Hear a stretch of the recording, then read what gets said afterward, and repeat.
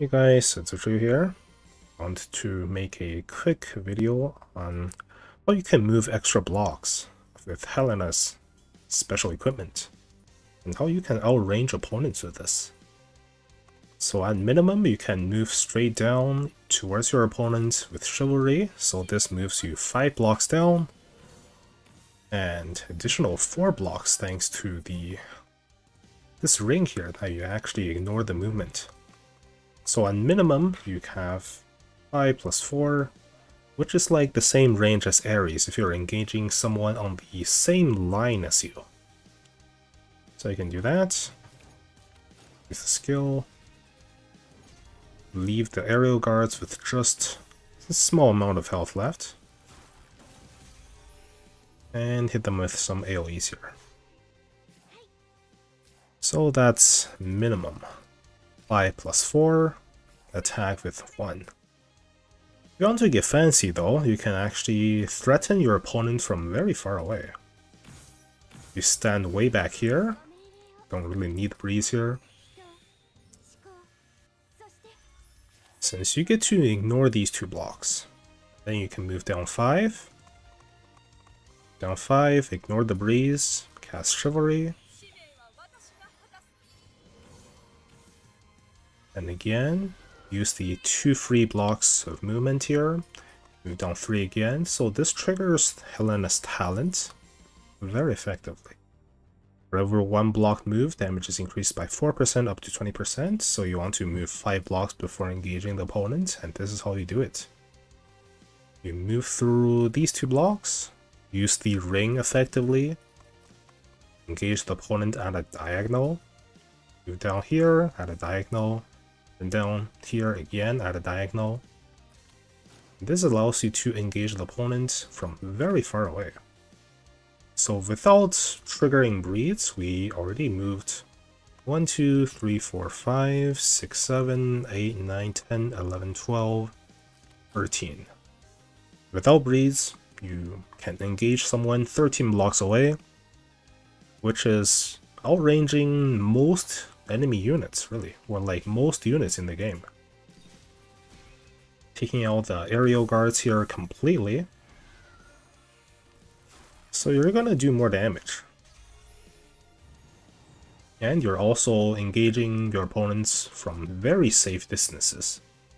Like if your opponent triggers a +3 Tenyo Breeze, you can probably still be okay with that. And if you play Helena with the breeze, you can engage someone from 15 blocks away if you're set up perfectly. So Helena has really long range, and she is really safe. There's also one other thing you can do with Helena, which is using her passive to break your opponent's last rites effects or full health bonuses. You just end the turn beside your opponent. So to start, you have to place yourself really close to your opponent. So this is not exactly safe, but thanks to Helena's special giving her 15% reduced damage taken when on these crystal terrains, and having like very tanky angels, she should be okay in most cases. You can of course give her like a faction buff if you want to increase her defenses further. What you can do is ignoring the Langrisser, 1 block free movement, move down 5, cast Chivalry, and just hit your opponents. Now this just breaks last rites, and then you can move through, attack the opponent. You're going to only be able to move through 3 blocks before attacking, which is not exactly ideal for her talent, but it's worth it if you can break full health bonuses. And as you can see, you do more damage than moving 5 blocks.